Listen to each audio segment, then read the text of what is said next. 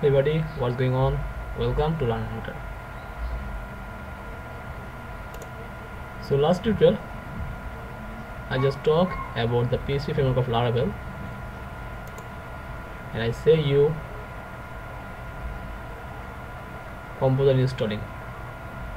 So I think you are already installed the Composer. So when you install Composer, just check for it, like write composer -- version. So it shows us the version of Composer. It's 1.6.5 in this my computer. So now our environment is ready and we need a code editor. I personally use Sublime Text. You can use PHP Storm, Visual Code Studio, etc. So now we need a fresh Laravel project. If you go to Laravel website and click documentation, first here you can see that installing Laravel. When you click or you scroll down, because we are also install Composer, so we are create a project via Composer. So write copy here and you can install a fresh Laravel project where you want, but I personally use htdocs. Just I open git bash here, or you can also open command prompt or PowerShell. Just paste here Composer create project, prepare this Laravel. These blog are our project name, so I just remove it and our project name is first. First press enter.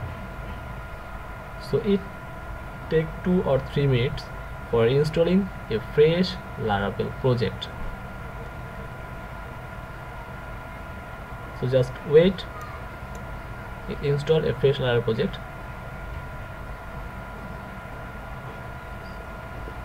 Installing Laravel 5.7.0, that's mean Laravel 5.7.0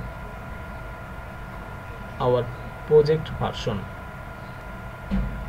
So this is our another project. If I click enter in this folder, git bash here, if I write php artisan version,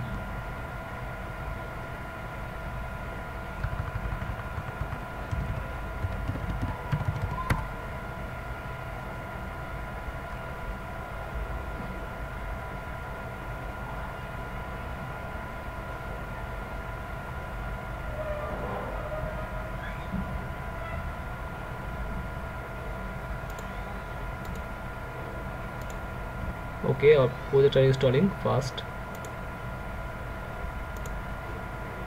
Here you can see that our project are installing.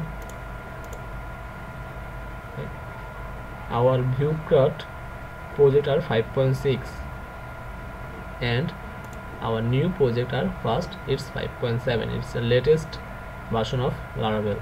So I pause my video, it installing. Yes, finally our project are installed successfully. When you see that application key are generated, so our project are created successfully. So now if you want to learn this project, or you can see the project view, just go to the project directory, cd first. Now write a command php artisan serve. If you are not installed Composer, this command are not working. php artisan serve and press enter. It's open sorry, it's open in this link. Just copy here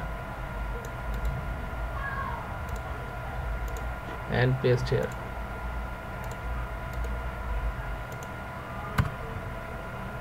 Yes, our project finally.